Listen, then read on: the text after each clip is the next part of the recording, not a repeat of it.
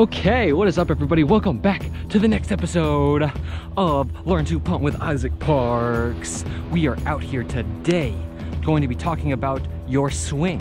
What this guy's doing on my left nipple, okay? He is swinging the kick of football. Anyway, we are going to be talking about the swing, okay? So, let's begin. What is the goal of the swing? What's the point of the swing? Why do we swing our leg? First of all, you'd have a hard time kicking a football without swinging your leg. The leg swing is essentially the punt, right? Like, that's how you can have a one-step, two-step, no-step punt, okay? No-step being like this. So, you know, get a little no-step going here. Notice how I will not take a step. And then you just hit a little one of these and kick it. And that was not very good.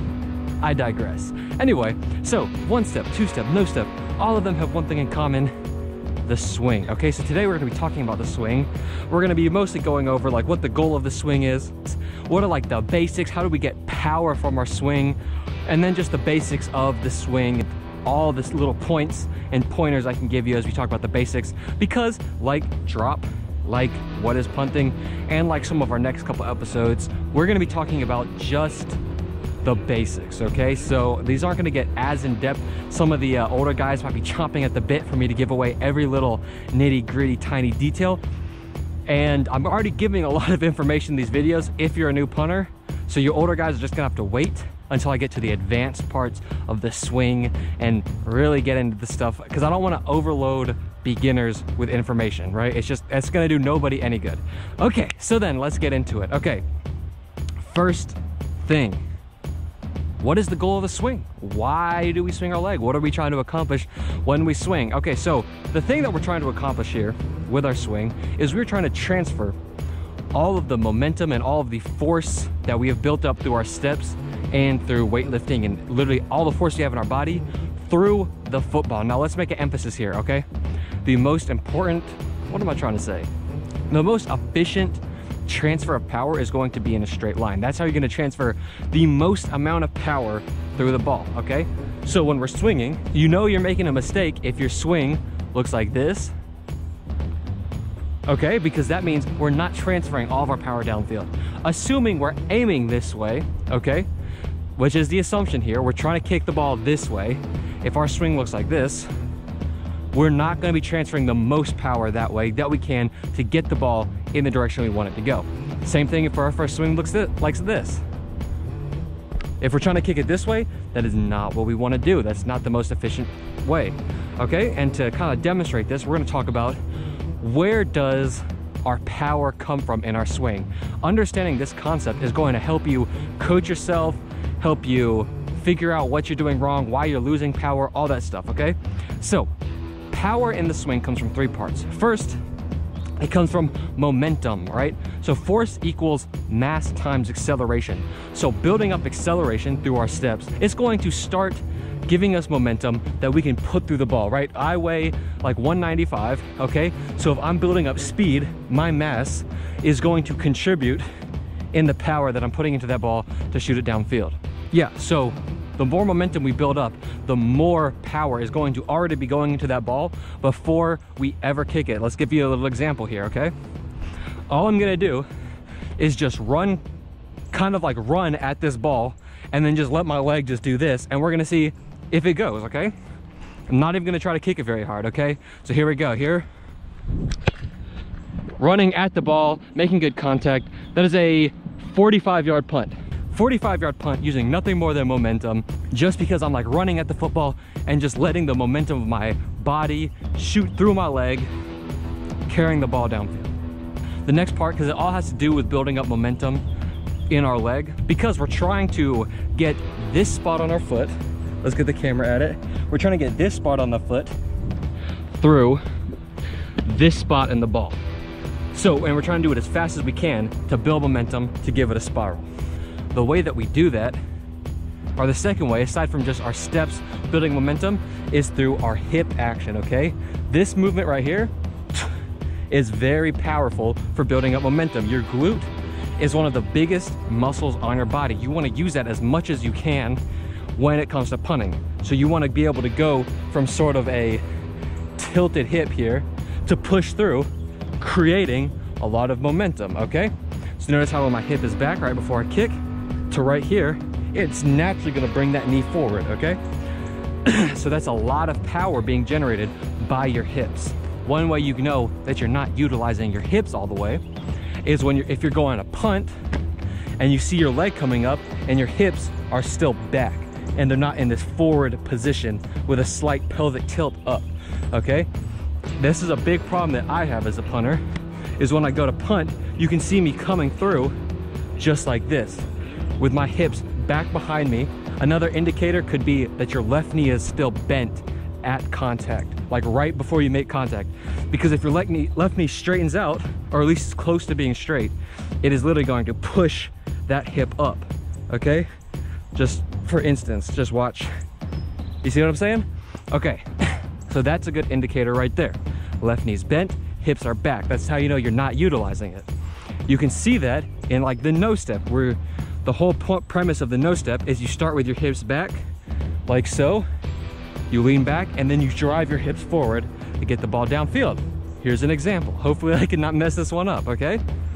Hips are back, drive the hips downfield. Now notice this generates a lot less power than your steps, which is why I've been able to get away with having bad hips for my whole career, because even though it is a very important part, if you can get 2 out of 3, you can still generate a lot of power, but momentum is by far the most power because it's controlling the most amount of mass. Your momentum through your steps is controlling your entire body weight of mass. Okay, so that shows how important the hip action is to creating it. So let's create some notes and some checks when we're thinking about hip action. I already told you, you don't want to see your hips back.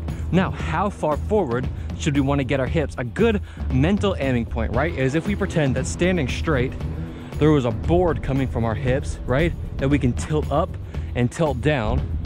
Ideally, at the point of contact, we want that board to be like at a 45-degree angle from our body. The ideal launch path for the football, for it to create the maximum hang time and distance, okay?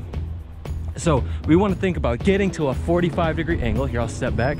We're going to think about getting to a 45-degree angle and letting our leg come up like that, okay? Up and through at a 45-degree angle is going to create the most optimal flight path for the ball. Finally, the last place that we are going to get our power from when it comes to our swing is our leg lock, quad extension. I've heard a lot of it. I've heard a lot of different names for this, okay? So our leg lock, quad extension, whatever you want to call it, is the last point of power, and that is essentially this little number right here. Quad extension is this, okay? It is the last little area that we can get power from, because if you think about it, we are like creating a whip. So we run forward and then we shoot our hips and then extend the quad. So whoosh, you know, creating like a whip that's going to generate a ton of power.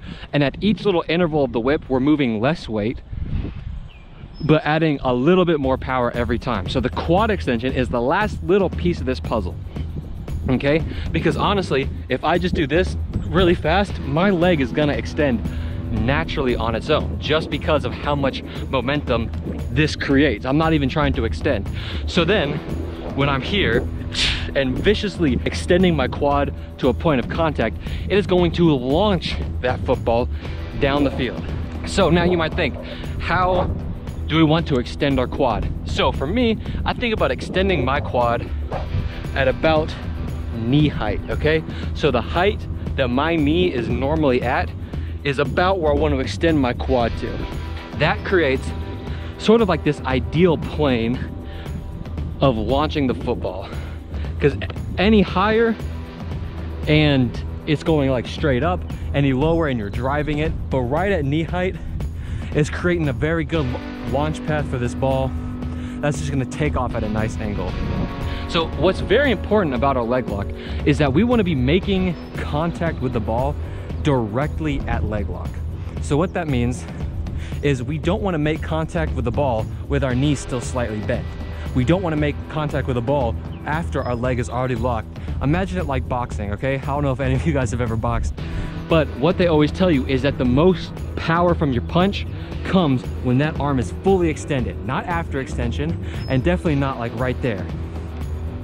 It's the same thing for punting. The maximum power we can get is when our leg is fully locked out not after, because we lose a lot of power, and not before, because we also lose power. So what you're trying to do when you make contact with your swing is drop the ball and connect right, like the moment your foot touches the ball is the exact same moment your quad is fully extending, maximizing the power that comes out of that. And then another little detail that you should think about when you're locking your leg out is you want this foot tilted up just a little bit, exposing this part of your foot. Here, I'll look down this way.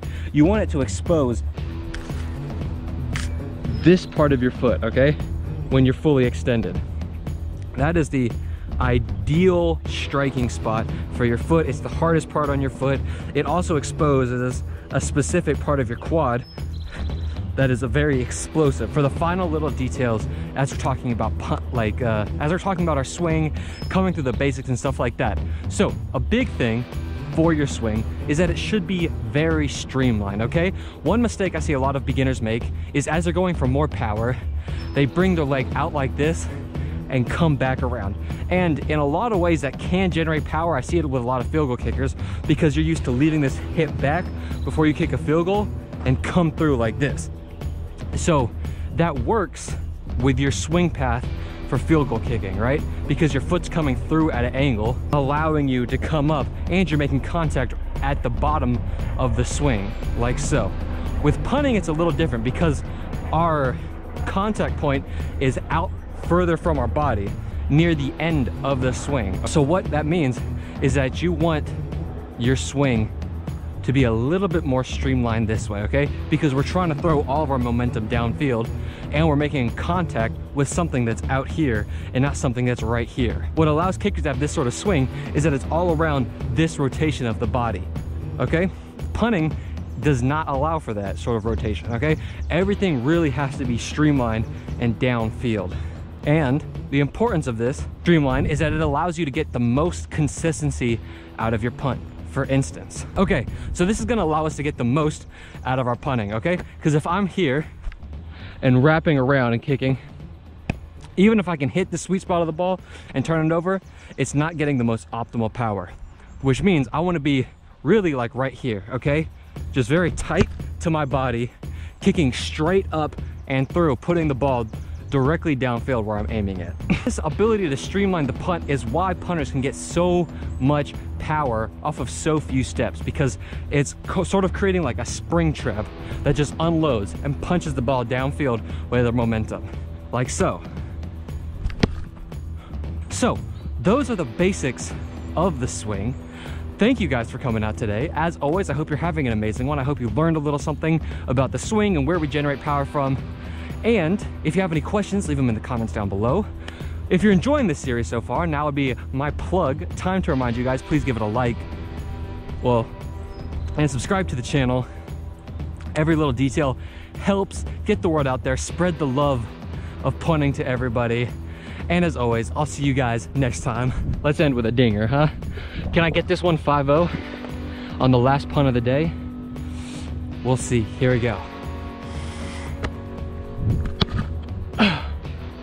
Probably not 5-0, not gonna lie to you. Anyway, have a good time, guys. Peace.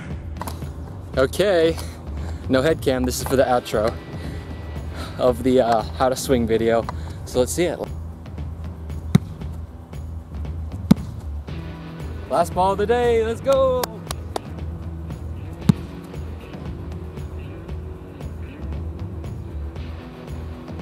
Woo.